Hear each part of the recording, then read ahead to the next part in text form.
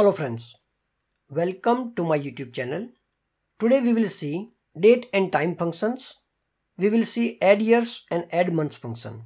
First of all, we will see the syntax of AddYears. The syntax is AddYears, start date and n. Start date is the base date and n is the integer which could be either positive or negative.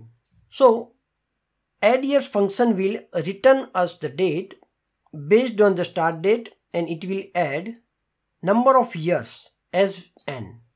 So if n is positive, it will give us next year according to the value of n, and if it is negative, then it will give us previous years. Let's see this by examples.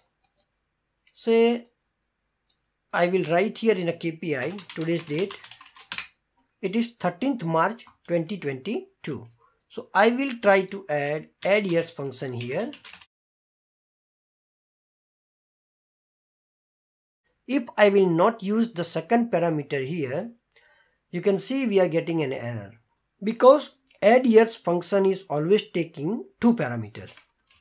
So now I will add here 1. So 13th March 2022 now becomes 13th March 2023. If I will add 2 here instead of 1, then I will get 13th March 2024. That means exactly 2 years after today's date. Same way, if I will use -1 here, it will give me 13th March 2021. That means 1 year back. And if I will use -2 here, it will give me 2020. This function will automatically adjust the month end. So say if I will write here 29th of February 2020, which is exactly the month end of 2020 February, and if I will write here AddYears and I will say 1 here, then I should get 29th of February 2021. But I will not get 29th of February 2021 because February 2021 it has got only 28 days. So it will automatically adjust the month end. This function can be implemented on any date of your dashboard. So I will remove all of them and then we will try to implement this one on my order date, which is from my current dashboard. So I will say order date, and now I will make font little bit bigger so it will clearly visible. Okay, and I will say AddYears order date and I will say -2. So now it will convert all order date to 2 years back. So 3rd of January 2020 becomes 3rd of January 2018. Let's see what happened to 29th of February 2020. So you can see from here 29th of Feb is now converted to 28th of Feb 2018 because 2018 Feb has got only 28 days. So the result of 28 Feb and 29 Feb 2020 is the same, which is 28 of Feb 2018. Same way, instead of -2, I can say -1. Even I can say +1 and +2. That means positive integer. So you can see now 3rd of January become 3rd of January 2021 and similarly becomes 3rd of January 2022 when the second parameter is 2. Hope this is clear how AddYears function working. Now we will try to implement similar function AddMonths. First of all, we will see the syntax of that function from Qlik help file. The syntax is AddMonths, start date, n and mode.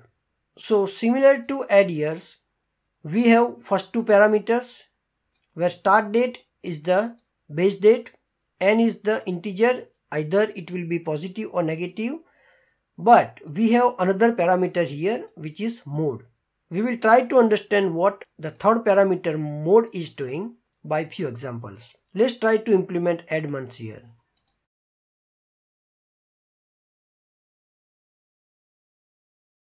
I will add my order date here and I will say add months my order date and I will say 1 here. So I have passed two parameters here. So now you can see my order date is now exactly incremented by 1 month. If I will say instead of 1, if I will say 2, then my order date incremented by 2 months. We haven't passed the third parameter here. That means it is by default 0. So even if I will not pass or pass 0, it will give me the same result. But now I will duplicate this and I will pass my third parameter as 1. So we'll see what exactly the difference is coming here. Let me consider my current year, which is, and month is January 2022, and I will sort by order date.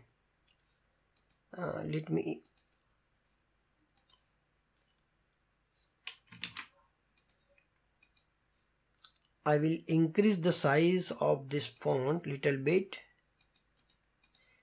so it will be clearly visible. Okay, so you can see here, and I will move this one at the third place. So now we will compare these two.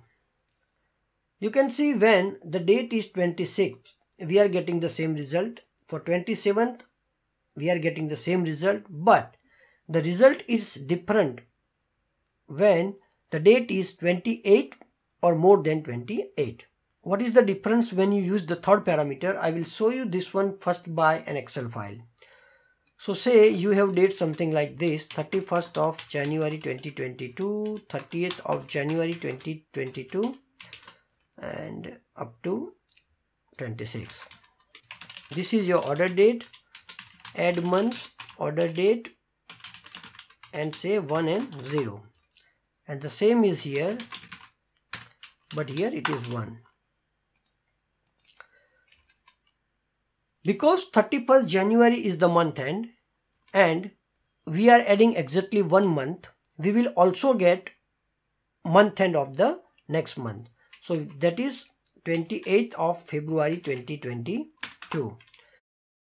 Similarly, you will get the same result because even though 30th of January 2022 is not the month end, but February has got only 28th date. So the similar result you will get it for this as well. And here you will get 27th of February 2022 and here 26th of February 2022.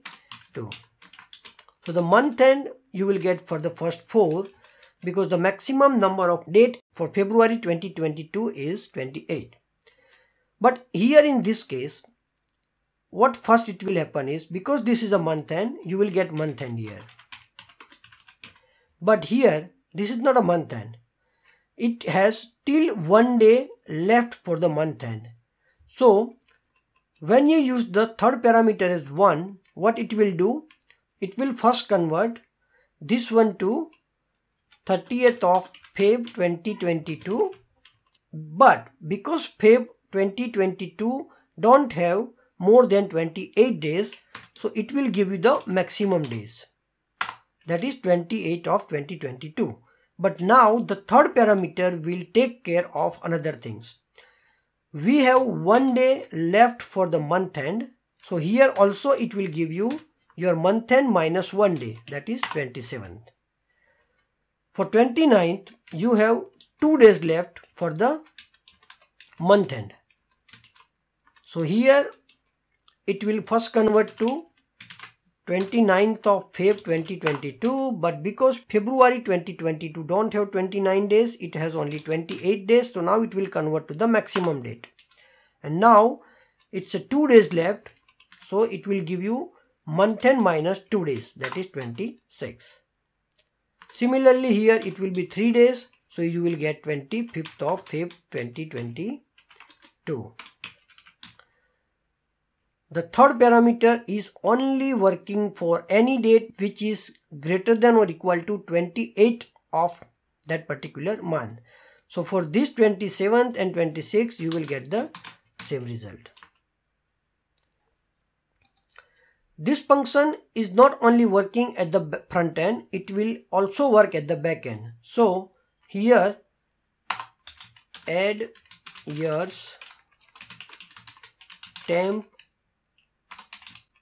order date, and I will say 1 as order date 1 year after, or I can say minus 1 year before. So when I reload this and we'll go to the front end, and what I can do here is I can add after and 1 year before. So you can see now we are getting the result here. Similar way, AddMonths function can also be used at the backend. I will say months, AddMonths, and 1 and 0, or say 1, and here I will say 1 and 1.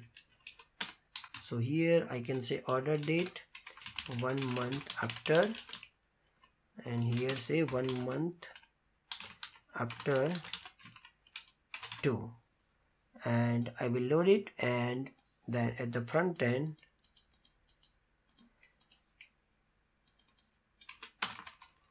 order year 1 month after and order year 1 month after 2.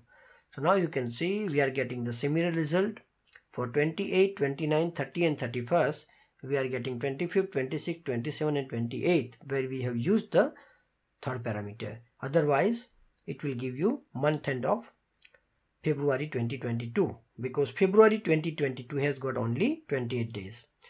So hope you now understand how AddYears and AddMonths function works. AddYears function has got only 2 parameters, but AddMonths function has got 3 parameters.